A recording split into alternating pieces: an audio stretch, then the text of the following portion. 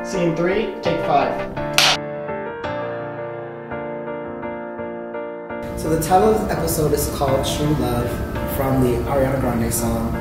And this episode centers around Brooke, and it shows her true love, which is dance, and it shows that she is running away from it because of what her parents were saying and what other people were saying about it's not being a practical thing. And it kind of relates to my life a little bit of being a creative and how I wanted to do singing and be a creative for such a long time, but because of other people talking and from parents and saying that it's not practical, you should find something different. I kind of related that episode to my life and tried to really focus Brooke's character and how I've been feeling into that episode. Simone, don't make your moment about me. I'm not. I'm a graduating dance major. I don't need this. Okay, clearly I do. But you're the one that gave up your passion as a major and career because your parents didn't want you doing it. No. What I said was, they suggested that I don't because it's not practical. Not practical. Girl, you've been doing dance recitals since you were 7. No one called it useless then. It wasn't useless when we won the competition money freshman year. All I'm saying is if no one suggested that this life wasn't useful, you'd be doing it right now. So in this episode, it opens up with Brooke and Simone. Simone is coming from a dance class with Calvin, a character that we meet later on in the episode, who also has a relationship with her. And she's approaching Brooke about this opportunity of teaching a dance class. Well, she's going to teach a dance class, and she wants Brooke to come because she knows that Brooke, as her best friend, has always been dancing. And so she is trying to convince her friend to join her in this class because she's trying to inspire that love, that passion that she had for dance. Yes, the passion that she had for dance in the past, and bring that into the present. And the next scene that we see is Lawrence and Layla, and they're about to have their little thing go on, and it is interrupted by Alexis, who has made plans with Layla to go to the mall that Layla seems to have forgotten about because we see that this man, this agency of chaos, as I described it previously, as it has taken her away from that. And in comedy, it's distracting her. And then comedy ensues. The next scene after that is Simone and Calvin. And Simone is coming from an argument that she's just had with her boyfriend Jared, who we do not see in this episode. And she meets up with Calvin, who is basically the dance instructor at an off-campus job that she has. She teaches dance with him. And that's who she was referring to in the opening scene with Brooke when she was trying to bring Brooke into dance. We kind of get to see their relationship. And this person is also, again, an agent of chaos. Are you really? Because your whole vibe has changed. So whatever it was that was bugging you earlier, clearly isn't anymore. You're welcome. Shut up. And then the episode ends with Brooke being in her room, and she is relaxing, and she's gonna do her homework. And then something inside her tells her to go to Facebook. So she goes to Facebook, she starts looking through old pictures of her when she used to dance. Old pictures of her, yeah, starts reminiscing her and Simone, pictures of them. And it basically inspires her to take the class. So that she texts. She sends a text to Simone and tells her that she's gonna do it, and then we see Simone get excited through text.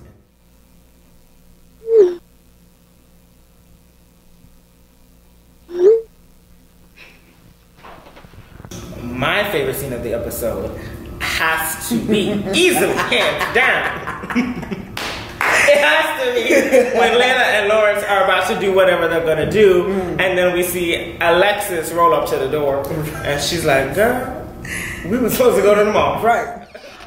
Alexis, what's up, girl? What's going on? Oh, did you forget we were going to the mall today? Who's that? Oh, you got a man in there? Nah, that's the TV. Bitch, you ain't got no TV. Netflix? And chill. Who this? My friend, she was just leaving. My name's Alexis. Nice to meet you. Hey. And the facial expressions, the line of dialogue, how it's delivered, how it's acted, is brilliant comedy to me. That's my favorite scene, hands down. But I do, again, like the entire episode because there's comedic beats throughout.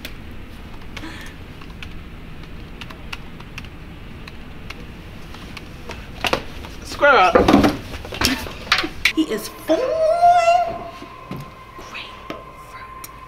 Girl, that is not my man. My favorite scene is the interaction that you're seeing for the first time between Calvin and Simone. Why? Because it's going into the dancing and you kind of start to see this little flicker of something, and you're trying to really just understand what is this thing that's there. And you're also seeing them dance as well for the first time, and I really liked how they were able to incorporate that dance into the scene, and incorporating those different stretches. And we were trying to figure out how we were going to portray them being dancers and doing that. And I was like, okay, let's see if they can do some stretches together while they're talking.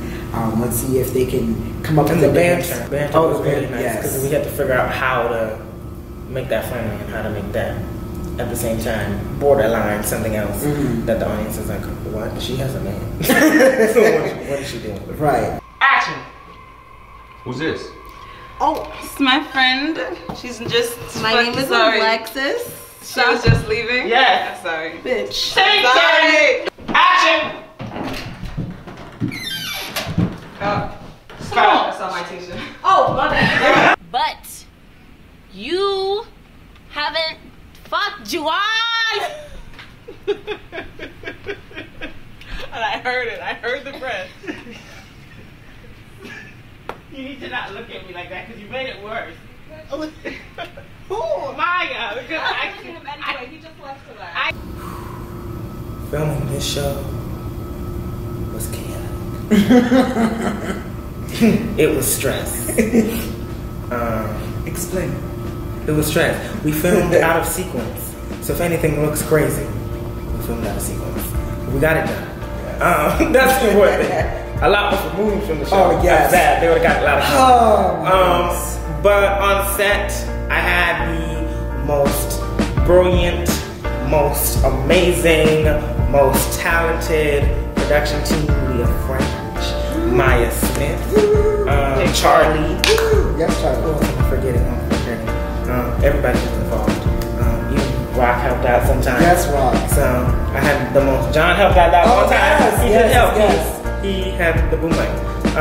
So yes, everybody was wonderful. So it made the experience very fun. It was a very lighthearted environment. What was it like directing? It's hard doing the group scenes because they don't know when to shut up. And they don't know when. I'm like, it's time to go. We have to do the next scene. So we have to stop talking between takes and just get it done. But it was still fun nonetheless because you get to see the interaction and that just plays into the scene. So that was just, believe that.